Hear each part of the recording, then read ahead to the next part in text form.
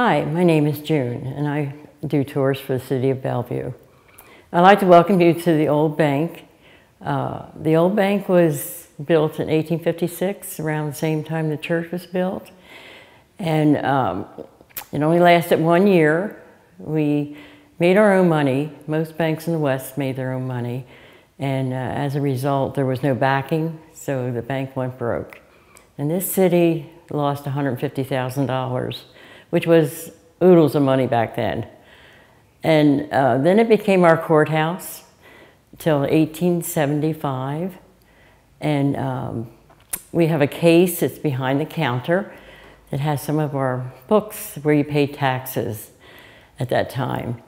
Since then, it's been moved down to Papillion, and it's the Sarpy County Courthouse. And after that, it became our city hall.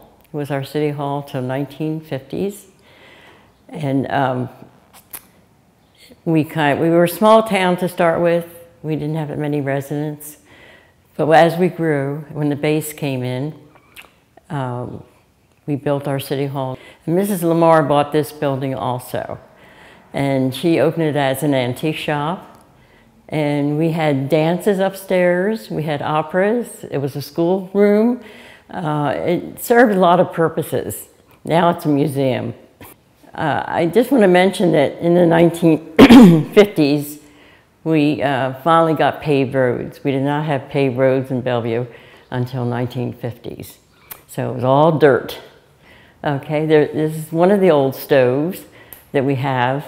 And as you'll see, it's decorated with beautiful ornaments on the side. And the round cylinder, sometimes the workers used to put their lunch or mittens to dry off, and it heated the room. But it was a wood-burning stove, and it's from Kansas, and it has a number on it, and what number it was. Each one had individual numbers stamped on them.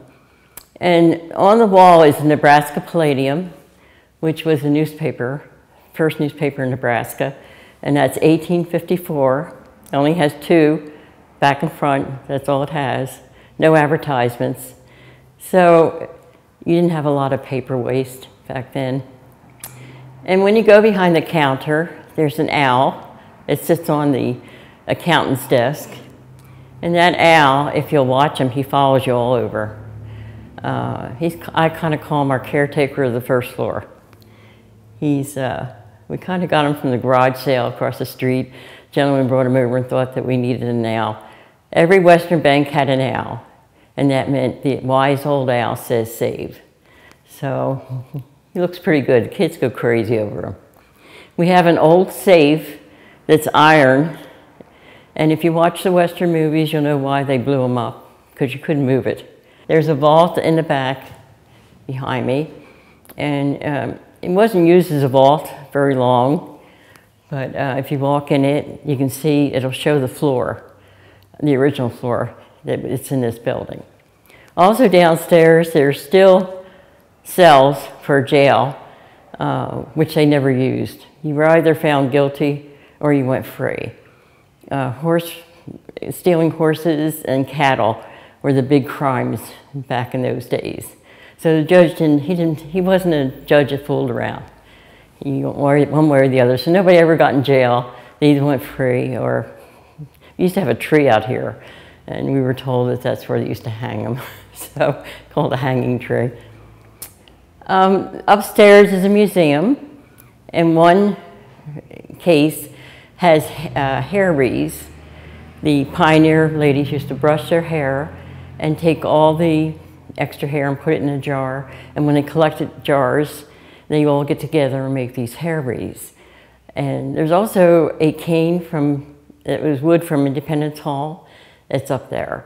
And christening outfits, long christening outfits for babies. And there is a wedding dress that's from 1800s. And still looks pretty good, and it's handmade. And around the corner is Columbian Fathers. And Father Galvin, the Columbians came up and did a window. And he was a missionary who went to China. At that time, the government overturned, and he was put in prison.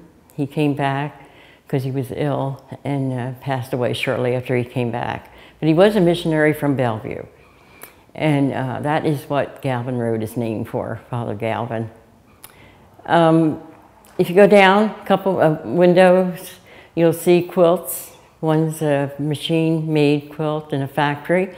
The other's a handmade quilt called the Crazy Quilt. And there's also a fire escape. It looks kind of crazy, but if you had a fire, I'm sure you'd use it wisely. And if you walk down, you'll see a mannequin. And she kind of wears a dress like they wore back then. And the window next to her is Bellevue College.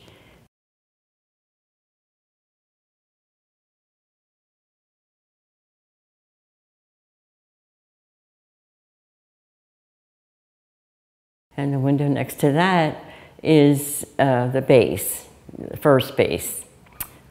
And around the corner, we have a little guy dressed in little outfits that his grandpa used to own the gun shop next door, and he used to dress him for the aerospace parade.